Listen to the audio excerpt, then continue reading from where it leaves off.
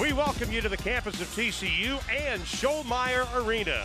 Today, the Horned Frogs of TCU open up 2021 versus the number 7 team in the country, the Lady Bears of Baylor. Dee Richards on, nice pick. Hurd with a steal. Richards right behind her, the defensive player of the year, rejected by Moon Urson. That's a three. Barry! And that will be critical for TCU. Reagan Peebley and Kim Mulkey both out with contact tracing. And they just bang it inside with Hannah Guster so far in this game. Yeah, but both teams playing really hard on defense, but both teams are going to have to clean it up. Nice double on Smith, and she just shoots over everybody. Didn't go too early, didn't go too late and foul. Perfect timing. And the three by Aaliyah Jackson stops a 6-0 Baylor run. A lot of Baylor fans, and that's the case again today. Smith inside. That's almost impossible to stop. Their zone. Now I doubt that that's what Baylor will settle for.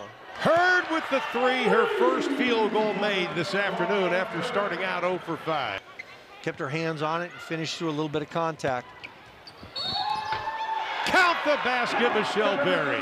Yeah, nice pull up by Berry. And last 4 opponents of TCU have shot under 43%. That is a 3. And restart the process of cutting into this lead. 21 rebounds already in the ballgame for Baylor, and Caitlin Bickle knocks down her second three-pointer of the year. TCU starts the half back in the man-to-man. You know, they finished the half in that zone that was pretty effective. Urson just showed patience. And frankly, it'll have an influence on how Baylor's guarded down the stretch the rest of the season. Yummy Morris. Straight up with Egbo, yes. A year ago, she gets overshadowed a little bit because, you know, those 3 seniors were so good. But now she's showing you it's her chance, right? Yummy Morris just faces up, knocks it down. Here in this half. Dee Richards playing her tough, and she rejects the shot. It's still struggling shooting the basketball today. On the drive, count the basket, Tabby Diggs. Yeah, nice job by Tabby. Got a good look at it again. Carrington pulls it away. Oh, nice pass. Smith running the floor well. They know how to help helpers. They're just an outstanding defensive team. Season high for Moon Urson with 14. And the length that you talked about is just, as you see Carrington run through a passing lane for a steal, but that length, it just... Morris faces up on Bickle.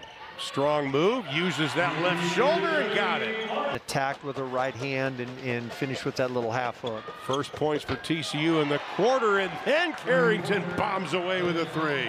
Really good depth on this team. They've got a lot of ways to play and a lot of people that can come in and make an impact. We compare notes on grandsons, so I think that's what we do. From the outside, the 3 goes down by Michelle Berry.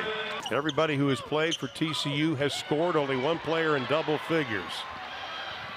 Here comes Diggs. Oh, stops. Urson playing a little defense. Diggs again, this time bangs it home.